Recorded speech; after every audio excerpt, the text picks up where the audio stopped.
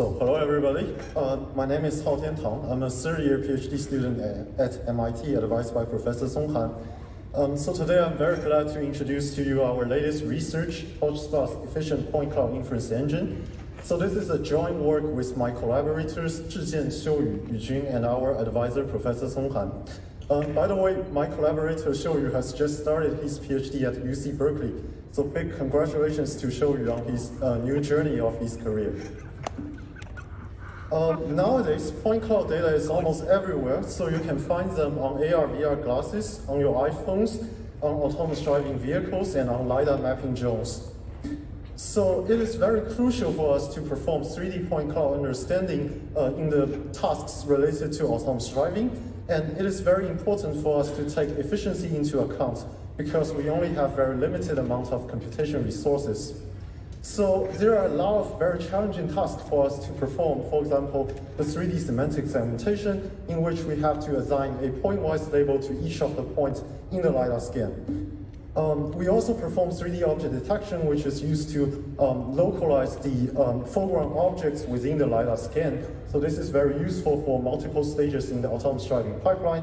We can also perform BEV map segmentation. So this is also widely used for the reconstruction of the HD map, which is also very useful if you consider the car driving in the rural area where there is no GPS signal or the Wi-Fi signal. So nowadays, people are tending to use the 3D sparse CNNs to process the point cloud data. So despite the fact that the 3D sparse CNNs are really strong in terms of the performance, so you can see that they have 3% higher accuracy with merely 1/10 of the computation overhead compared with the 2D solution. However, we can notice that they are actually measured to be 1.4 times slower on the conventional GPU devices.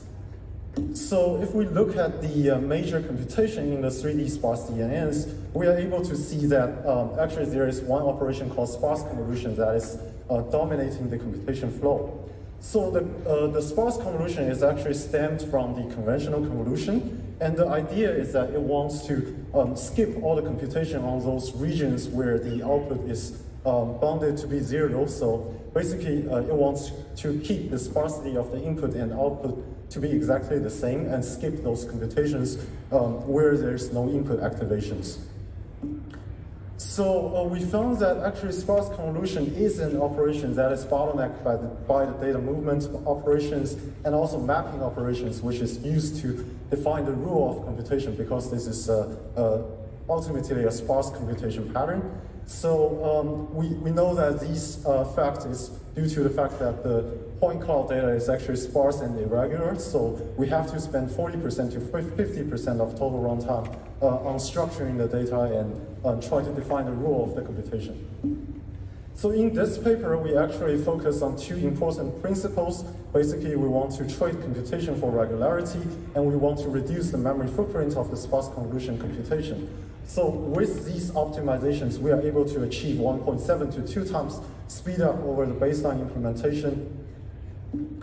So to understand how we perform these optimizations, we have to look at the definition and also the existing implementation of the sparse convolution operator on the general purpose GPUs. So basically, sparse convolution is defined as a sparse set of dense matrix multiplication and accumulation. So because this is sparse computation, we have to define the rule of computation using a data structure called the map. So the map is actually a collection of 3 tuples. For each tuple, there are 3 elements, input, output, and the weight. These 3 elements are all indices to index the points or the weight matrices. So for each of these 3 tuples, it actually indicates the computation pattern of we first fetch the feature from F in and multiply it with the weight, W weight, and scatter at the result to F out. So for each of the map, we will perform this kind of computation, and this forms the final computation flow for the entire sparse convolution. So if we compare the computation flow of sparse convolution and the dense convolution, we can find that actually for the first 4 positions, there are no computation for the sparse convolution, but there are always dense matrix multiplication for the conventional convolution. But for the 5th position, because the input and outputs are both activated for the sparse convolution, we do have the matrix multiplication for both sides. And for the subsequent 3 positions, there are no computation for the sparse convolution and still dense matrix multiplication for the conventional convolution. And for the final position, because we do have activations for both input and output, we perform computation for both. So there are in total 9 matrix multiplication operations for the conventional convolution, but there are only 2 computations for the sparse convolution. So for the existing GPU implementation, in short, they are taking a weight stationary data flow and try to group the computation for each weight together and separately perform matrix multiplication for different weights. So if we look at the first weight, we are able to see that because there are 2 map entries, so we just gather these 2 input features, P0 and P3, multiply it with the first weight, and scatter out the results to the corresponding output positions specified in the map, which is Q1 and Q4. So this is very similar for the second weight.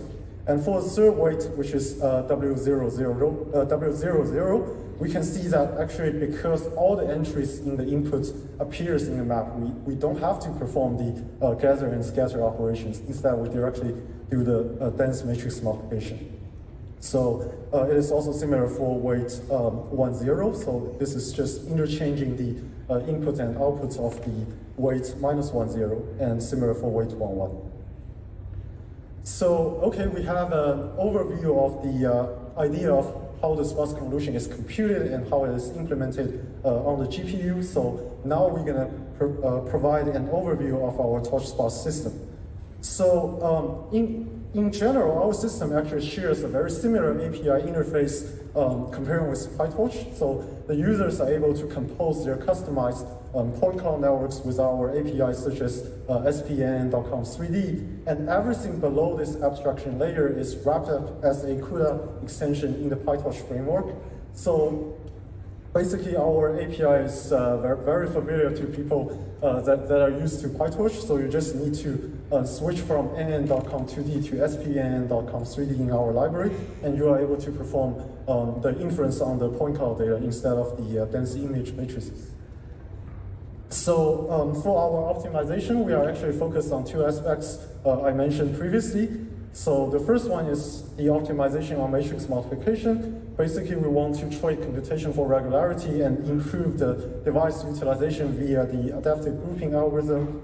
And for the data movement, we actually try to bring down the cost of data orchestration using fuse and locality-aware memory access. So first, for the optimizations on matrix multiplication, our observation is that for the separate computation baseline, which I just described in the weight stationary order, the problem is that it has a lot of kernel costs. So basically for a 3D kernel of size 3, we have like 27 positions for the kernel offset. And this means that we have to launch 27 matrix multiplication kernels, and this usually leads to very low device utilization and very poor computation regularity. But the good thing is that actually this kind of implementation has 0 computation overhead. That is because we do not do any kind of padding to perform the computation. The most straightforward way for us to increase the device utilization or improve the regularity of computation is actually to batch the computation together.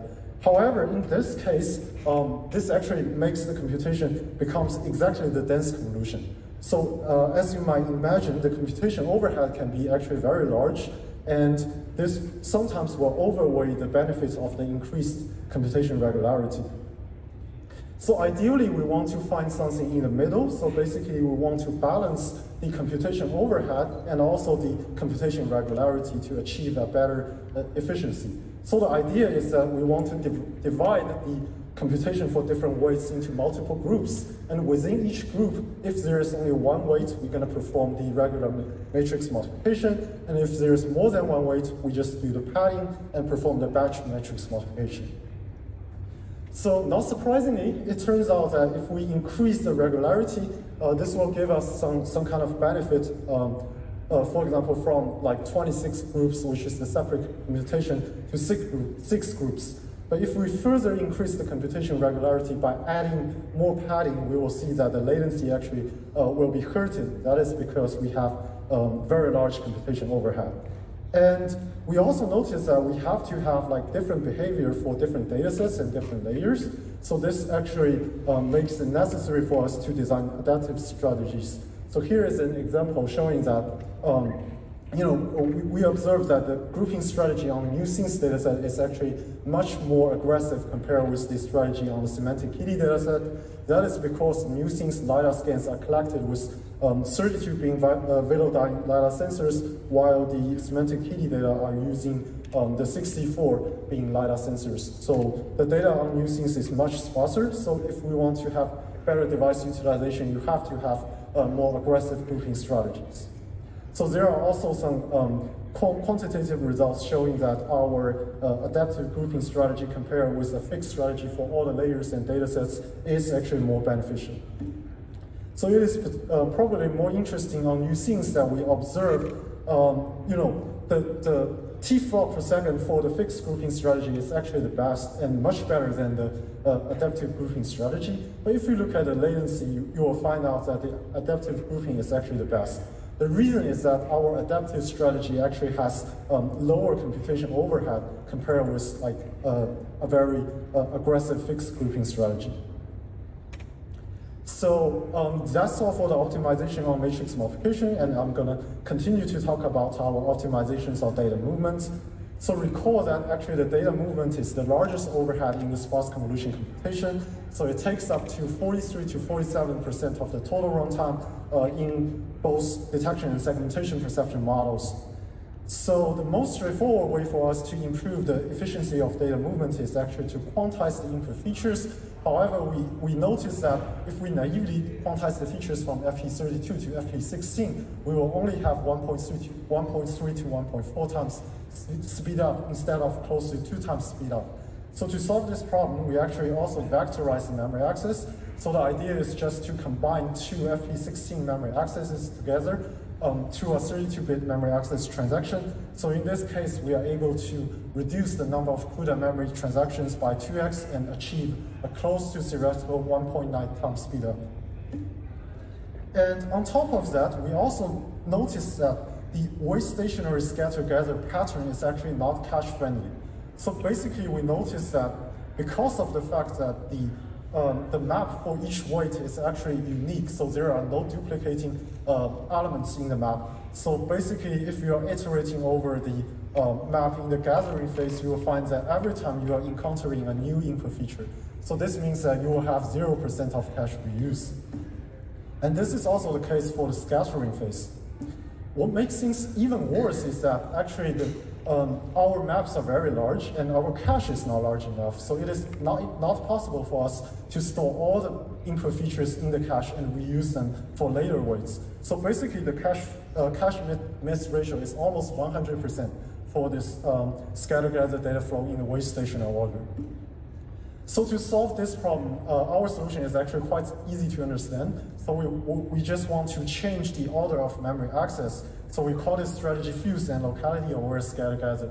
So the idea is very simple. So the weight stationary data flow actually minimizes the DRAM access to the weights. So if we want to minimize the DRAM access cost for the gathering phase, which is the access to the input buffers, we just want to take the input stationary order to access the DRAM. And for the output scattering, because this is accessing the output buffer, so our strategy will be to take the output stationary data flow to do that memory access.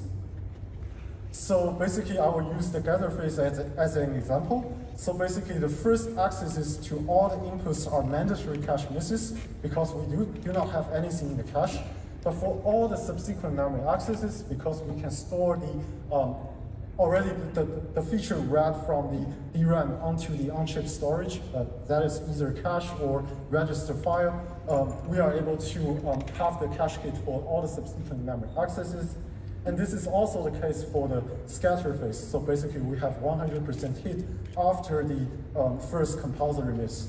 So with this kind of optimization, compared with the vanilla weight stationary data flow, we are able to achieve 1.3 to 1.4 times speed up on top of the very strong performance of vectorized and quantized memory access. So overall, it's like 2.7 times speed up over the baseline implementation.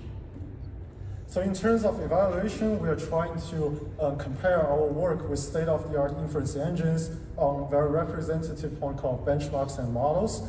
So basically, we are able to achieve 1.5 to 1.6 times speed up over Minkowski engine 0.5.4 and SPConf 1.2.1, which are the state-of-the-art libraries at the time of submission.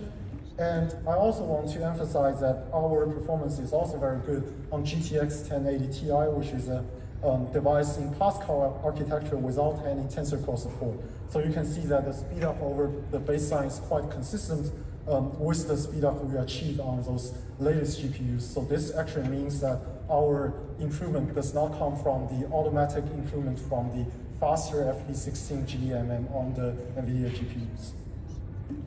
So in conclusion, in this work, we are optimizing sparse convolution and emerging operation on the point cloud processing, and we trade computation for regularity, optimizing matrix multiplication in sparse convolution via adaptive grouping. We also reduce the memory footprint of sparse convolution using fuse and locality-aware memory access. So our two optimizations can be enabled using very simple API changes. So basically using TorchSparse.tune, you are able to have the adaptive grouping, and using these 3 lines of code, you are able to see the effect of both vectorized and quantized memory access and fuse and locality pattern in our system. So our code has been released on GitHub, and we do have a project page which contains our paper for more details. So in the last, I have to mention that we already extend the impact of TorchSparse from just an inference library to the full stack of efficient 3D perception for autonomous driving. So we designed efficient algorithms, including lightweight 3D neural networks, such as PVCNN, accepted 3 years ago at NeurIPS as a spotlight presentation. And we also proposed a solution to automatically design efficient point cloud neural networks, which is called SPV-NAS, accepted as ECCV 2020 and also IEEE transactions on pattern analysis and machine intelligence last year. And we also, very recently, we designed a multitask, multi-sensor fusion pipeline called BEV Fusion, which actually fuses the information from 3D sensors and camera sensors in the bird's eye view space. And this is the current incumbent state-of-the-art solution on the way more open dataset for the 3D object detection task. And other than the algorithm innovations, we also have specialized hardware support for the point cloud operations, which is called Point ACC or Point Cloud Accelerator. So this paper has been accepted to Micro 2021 for presentation. So that's all for my presentation. Thank you for your interest. Welcome to check out our project page and the GitHub code release. Thank you.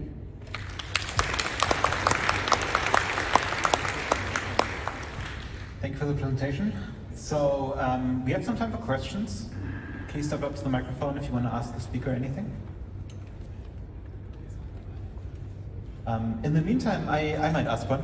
Yep. So are there any other sparse computation problems that you think the optimizations that you found could also apply to beyond point cloud inference? Yeah, I think this is a very good question. I would say that one of the problem I heard is like the ragged tensor computation in one of the presentation today. I think it is potentially also possible for us to have the adaptive grouping. And for the memory access pattern, I think this might also be a very good optimization for like rough problems. Yeah. Thanks.